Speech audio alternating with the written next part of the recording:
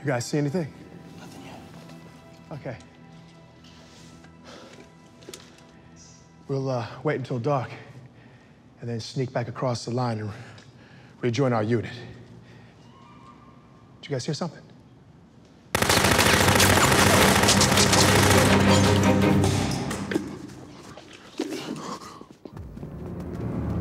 Oh, hey, oh.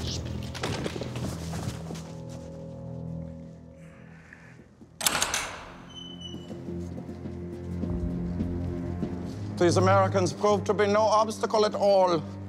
Search the hotel? Yeah. You've done well to secure this position. That could bode well for promotion. Speaking of which, guess who I saw at the market the other day? Who? Oh, I don't know, Adolf Hitler? I love Hitler. Who doesn't? Did you ever see him in person? Oh, yeah, at the Nuremberg rally. It was very inspirational. I know it was. I was there. Everyone was there. But up close, it's a whole different thing. For instance, it was the weekend, and the little hairs had just started to grow on the sides of the mustache, like this. So I walk up to Hitler, casual. Herr Commandant. That's rude. I'm in the middle of the story. You're not interested in a story about our Führer? Yeah. Okay, good. Ava was there as well. Taller than you think. Or Hitler shorter, hard to say. But anywho, I'm buying some bread.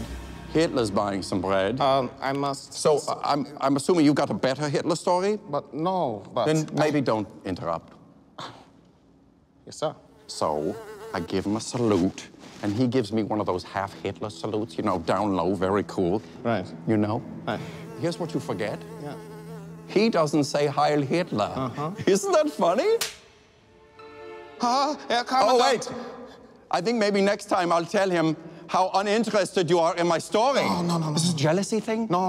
You know, I didn't meet Hitler to hurt your feelings. It's proceed, of course. So I say to Hitler, I've actually been quite busy. Hitler laughs and then says, you and me both. I mean, he's the Führer. It's so funny because it's an understatement. I mean, he's super busy. As Hitler was taking his leave of me. I have to interrupt you right now. Do you speak during the cinema? The story has a build. But if you keep interrupting, you kill the momentum. I'm trying to tell you. That body is moving. That's ridiculous. The Americans are all dead. But if it keeps you from interrupting my awesome Hitler story, I'll prove it to you. Yes. Very good, sir.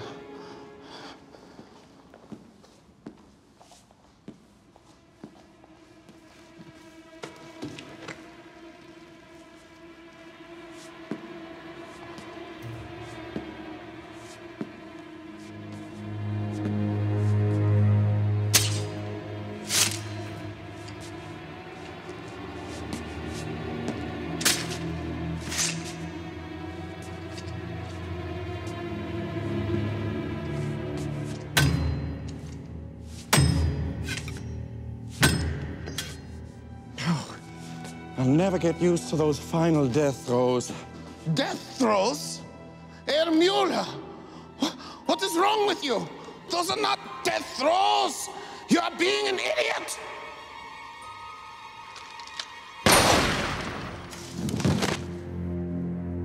Insubordinate and churlish. Pity. This is the best part of the story. As Hitler was taking his leave of me, he said, well, there's no point in getting bread if you're not going to get, and at the same time, Hitler said cheese, I said cheese, and then Hitler and I both said jinx. Both are just like two regular everyday peoples. You guys missed the first part, but this is all about Hitler.